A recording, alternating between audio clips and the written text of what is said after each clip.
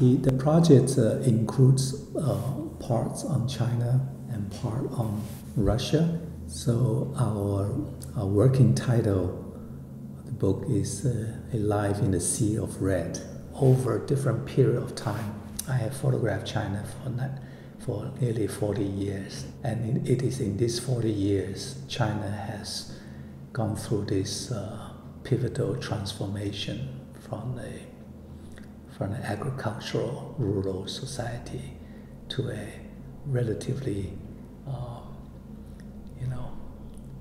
developed economy, and at the same time they managed to still retain the authoritarian form of government, rejecting part of communism by adopting capitalism, whereas in Russia, communism has totally collapsed.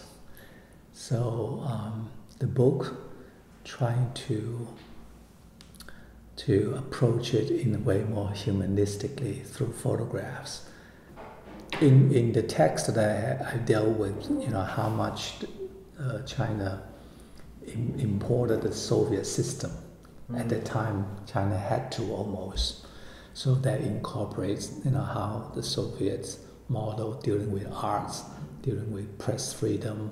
There's a great deal of resemblance from the People's Daily to the Pravda in Russia, which I saw how it was closed to movies, to film, to television.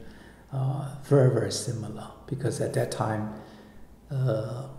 Soviet Union was the only window for China to learn anything. And the Russian, of course, back in the early 50s, were much, much more industrialized than China ever was. Yeah. Photography since the 90s, late 90s, I would say, has suddenly blossomed. I think part of it is that the government also has stayed away a little bit, but at the same time, because of the digital technology, digital photography, it enables more people to do photography.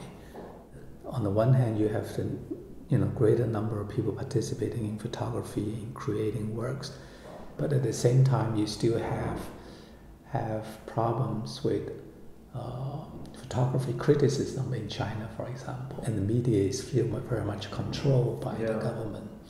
So the photography criticism, on the one hand, they emulate what they see in the West, but they don't really digest it necessarily. That digestive process, I think, is ongoing.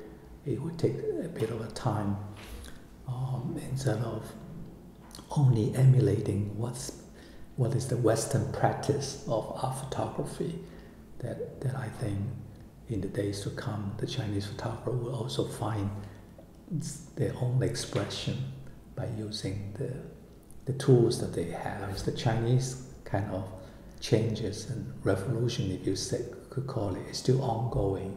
So I think the book, I hope, will serve as a kind of personal collection of photographs. It is a project, and I'm very excited to show it.